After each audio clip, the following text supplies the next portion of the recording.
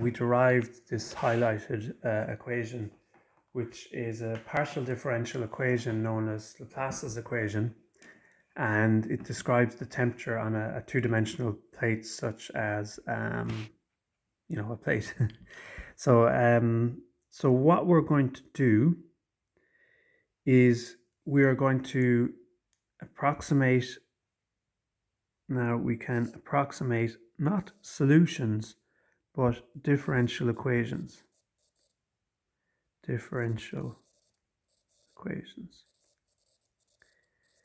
So this is like there's going to be a double level of approximation. We're going to approximate the equation, not the solution, but actually approximate the equation. So for example, this would be something like say you're trying to solve sine x equal to e to the, well, that's a bad example, say equal to log of x. That doesn't work either. It's hard to, I have to make this, it's difficult to make this work. I can't even do it, right? I'm just going to write down, but actually what I end up with is nonsense. Actually, e to the x minus 1. Yeah, it's kind of nonsense. So what you can do here, like if x was, say you're only interested in a solution where x is close to 0, you could approximate sine with x, because when x is very, very small, sine of x is approximately x. So you get an approximate equation. Now, as it happens, that equation I wrote down is just as difficult to solve, but then you could approximate e to the x as 1 plus x, and you end up with x equal to 0. Does actually everything would be a solution, so that doesn't really work. But anyway, it's not something we normally do, approximating an equation, and then you solve the approximate equation. Now, as it happens, the equation that we approximate with, we're actually only going to solve that approximately. So we're going to approximately solve an approximate equation. So there's going to be errors. Okay. So now there's kind of an issue related to how we implement this in VBA versus how we do it. I'm actually going to suggest a different grid to what's kind of in the notes. So let's take our square plate.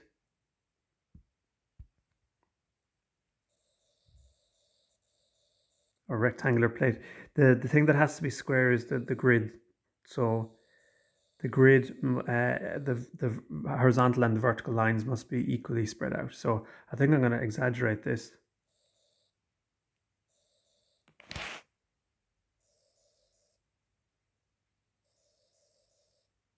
think I need a few more points. That's struggling to make a square, but so be it. It's supposed to be square grid. So all those are supposed to be squares. So the labeling actually that I think we might use, now it'll be different because you choose the labeling. I mean, it's just a notation, but I think what would be best is if we think about you're plotting this in Excel, see all these nodes, you want to plot them into cells in VBA, and the very top left corner is actually 1, 1. So that would be the choice there. And then this would be 1, 2. This would be 1, 3, etc.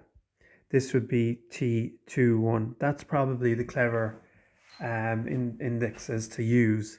So kind of what's written here, take with a pinch of salt. That's probably what to do. So what we're going to do is we're going to look at a particular point, which I'm just going to call Tij.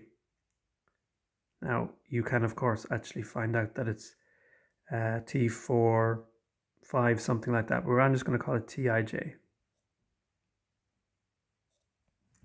Okay, and let's denote the ones around it, which are supposed to be equidistant from it.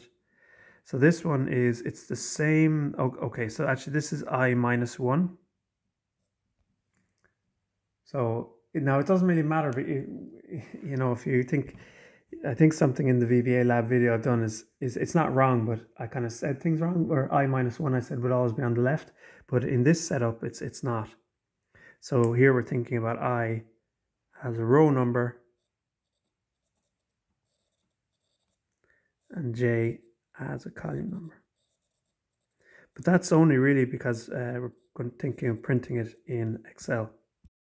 Okay, so similarly, this would be Tij plus 1, and this would be now this would be the next row, same column, and this is the same row but the previous column. Okay, so yeah, so now in terms of the grid, now it's a little bit funny. The points, we can't really talk about delta x, delta y. Now we have that this width, now we have to be very careful the way we've done it. It's like, the problem is, right, if you think about the VBA axis and its rows, columns, but that's like yx rather than xy, so it's very confusing for us. So I'm going to, this point here, ij, I have to be very careful. I'm just going to say the point ij. Do you know what I mean? Okay, because we have to be very, very careful. Like, what's the x and what's the y here? We have to be very, very careful. Where the temperature is denoted by Tij, that's okay. So we've got this thing, we can rewrite Laplace's equation. So we would have spoken about this in the previous lecture. This is the next, this is the current, and this is the previous. Now at this stage we have to make a choice between x and y, which is simply not ideal. So I think what we were forced to use the weird indices, but we have to keep maybe the x-axis as the x-axis. So what I'm trying to say is this width here, delta x. This width here, delta y. And they're supposed to be equal. I think I have to do that.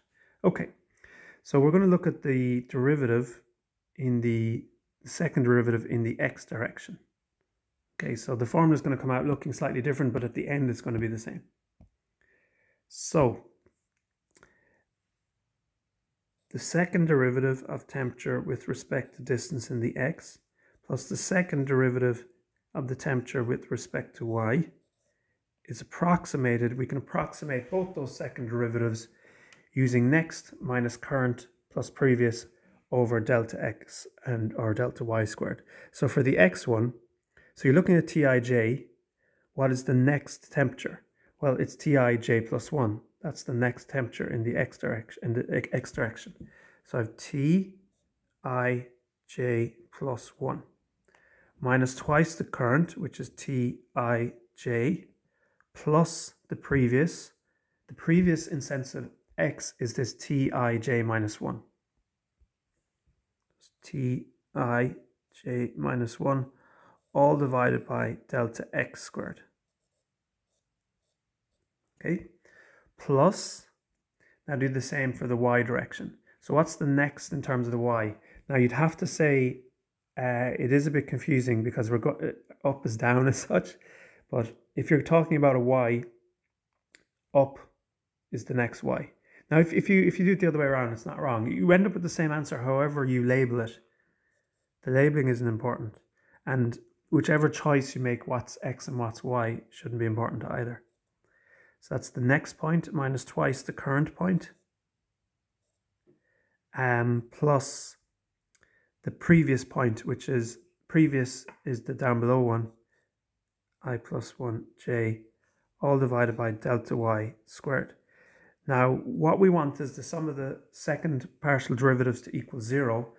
Now the thing on the left is equal to 0, so this thing is also approximately 0.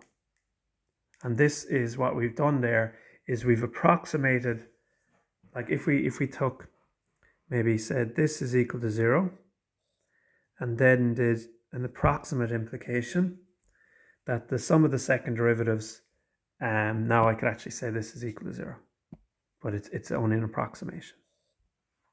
Okay, it's an approximate equation. So I've rewritten the equation as what's called a difference equation. Now, if you multiply both sides by delta x, I think you have to multiply by delta x squared, which is the same as delta y squared, you'll end up with this you'll end up with all these things and a minus 4 Tij, and you're trying to solve.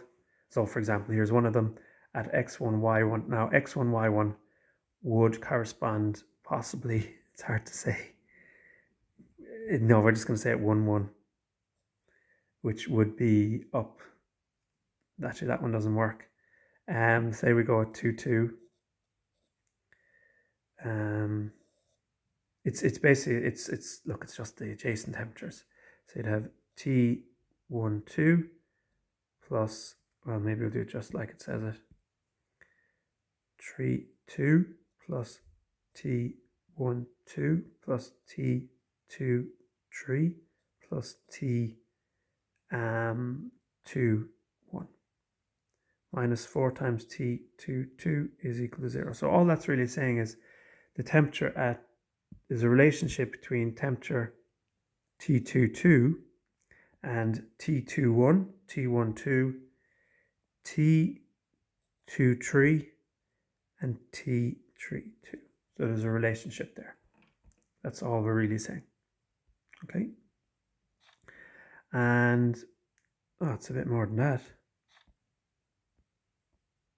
Okay, we'll just leave it there for the time being.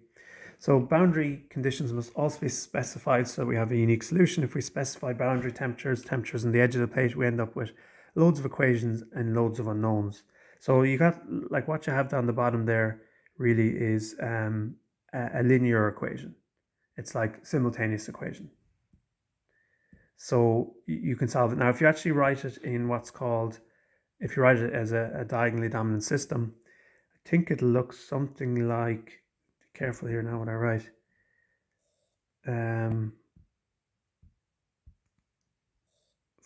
4, and you get loads of minus ones, but where do the minus ones go is not so important. Is it minus ones? Well, anyway, you get 4s along the diagonal. Now you do get a couple of minus ones around. Now there can't be that many. Say minus 1, minus 1, minus 1, minus 1, something like that, and then zeros everywhere else. The important thing is that the number on the diagonal is equal to the sum. So we get a bit more here. Sorry, we get so you get a t vector here of temperatures equal to actually the 0 vector. Yeah. So the important thing here is this is what's called diagonally dominant. So the thing on the diagonal, the absolute value of the 4 is greater than or equal to the sum of the other things in the formula.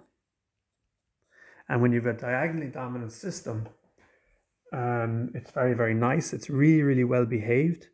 And in fact, I don't know how much linear systems you know, but there's always going to be a unique solution when it's diagonally dominant. Okay, now I think you've done a bit of Jacobi matrix methods with Bob, and now Bob's very good and he's far better than me in the computer, but I think he overcomplicates Jacobi and Gauss-Seidel. Actually, all you have to do is you just solve for each of the Tij. And if you do that, you end up with that Tij is actually equal to the average of the 4 adjacent temperatures. And that makes a little bit of sense.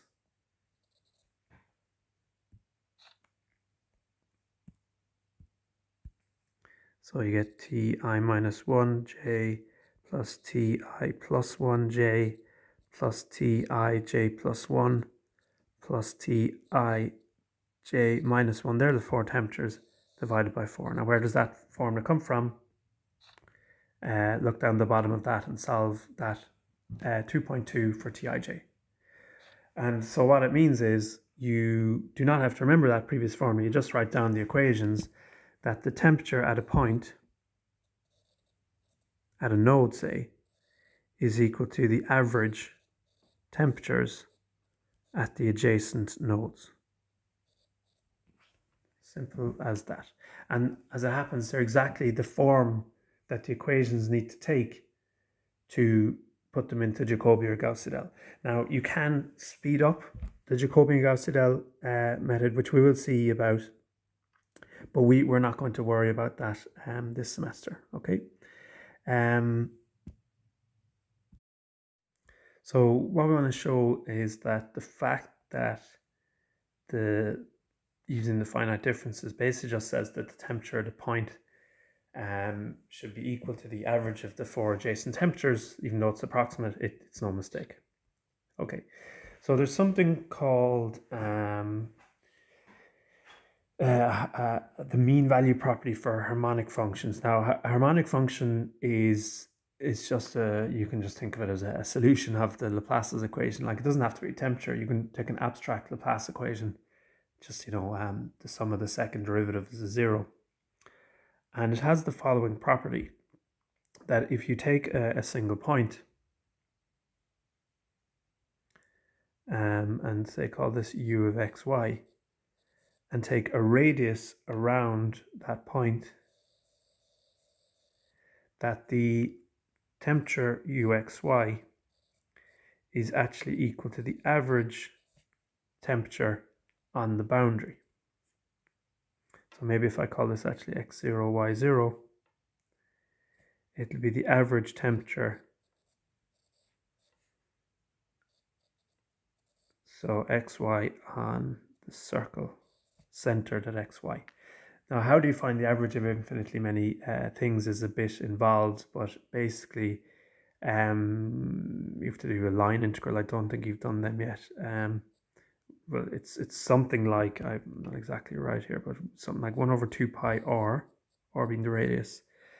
And you have a line integral. Now, how, well, look, I'm just going to write it abstractly. Integrate over the circle. See, you can do a change of variables. There's all kind of messing around. You can do u of xy times, there might be some kind of dot product. I think this is something you look at eventually. It's something like that, but you can actually average on a circle. So, and that should make sense. Like, if you think about sitting in a room where, you know, there's sources of heat and kind of drafts, your temperature is roughly the average of everything kind of around you. And that's what this is kind of saying. So you can actually do an alternative derivation of Laplace's equation, which would say something like this. So rather than saying that in steady state heat flux in equals heat flux out of a volume element, and heat flux is proportional difference in temperature, you could actually take the mean value property as the assumption. Okay, and then you could do the following, because I think the solutions of Laplace's equation are exactly harmonic functions. So every harmonic function satisfies Laplace's equation. Every solution of Laplace's equation is harmonic. And so you could do it like that. So what you could do instead is take a point, which I think we're going to call Tij. Yeah. And then, so the temperature there should be average of average temperature on this. So you can approximate the average. So, like, think about it. If you want to find the average age of every CIT student, you could take a sample. Maybe you could stand outside when the campus was open and look at the age of the first 20 people that come through a gate or something like that. So and that'll give you an approximation. So similarly, we can sample from the circle by taking these 4 temperatures. And what we would say is that the temperature, now we probably need some labels here. So we'll call this would be the temperature x plus delta x, y. T of ij is the temperature at xy. This would be same x coordinate as Tij, but the y coordinate would be minus delta y. This one would be same x coordinate, but y plus delta y. And then this one would be x minus delta x. So if you just write down that Tij is equal to 1 over, that's divided by 4, the adjacent temperatures, which I'll just write as T, which can be rewritten as this. It can be rewritten like this. And this approximation improves if you take the circle to be smaller and smaller radius. And that's taking delta x and delta y to be small. And what you can show is that, say, this quantity here. Now, what I think we had a struggle with this. Well, I had a struggle with this. Look, you can clearly see y is constant. So this would be the partial derivative with respect to x. In other words, y is constant. And in this one, look, x is constant. So this is a partial derivative in the limit as well. So you can actually start with the mean value property and derive the Laplace equation. Okay. So all this analysis, by the way, it follows true for if you want to do work in 3 dimensions. So for example, in 3 dimensions, I think you have 6 adjacent temperatures.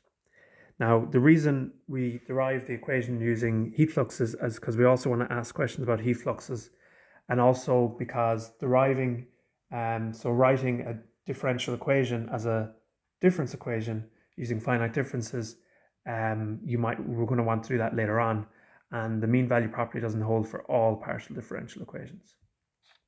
Okay, so we'll look at some examples in the next lecture.